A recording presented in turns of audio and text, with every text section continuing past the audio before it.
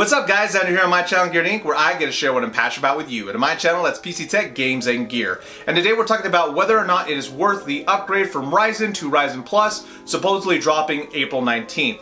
Now, all the information we have so far is purely rumor. We don't have any concrete data, but I do believe that at least what's come out so far is in the ballpark, and based off that we can draw some conclusions. Now, if you haven't been paying attention, Ryzen 2 supposedly is going to be 18% faster across the board, most of that coming from multi-threaded tasks. However, we did, if these data points are true, see that there was a definite improvement from single core from previous generation of about 30 points, which is fairly significant as it gets much closer to what Intel currently has to offer.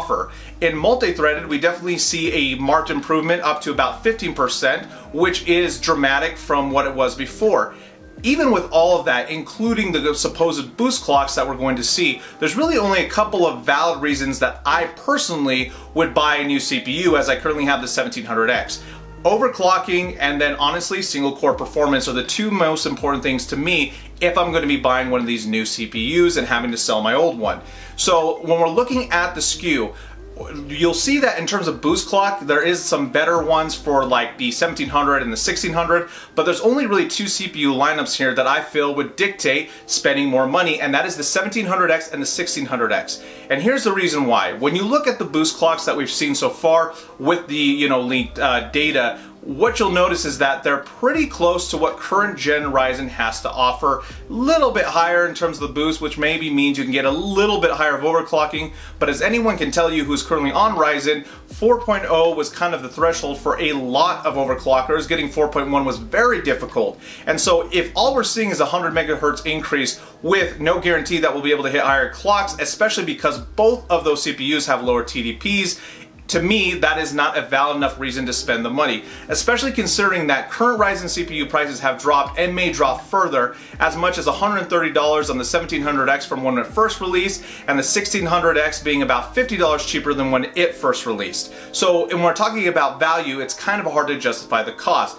However, the 1700X and the 1600X are in a position where it may be worth upgrading your CPU and getting rid of what you currently have, simply due to the fact that it does have a higher boost clock, it does supposedly have a higher single core performance, and we should be able to overclock those CPUs much more than the current generation, hopefully up to 4.5, although there's unconfirmed that 4.4 should be fairly easy to obtain. So when we're talking about buying these new CPUs, again, if you're doing an upgrade from an older AMD system, definitely a good time to get in it. You will be able to buy the current line of CPUs much cheaper, and probably in another month the price will go down when these supposedly drop. Or if you've been waiting for a Ryzen 2, you can definitely hop on that as well. And then if you are on the older side of Intel, it's one of those things that maybe you want to consider making the switch to the platform.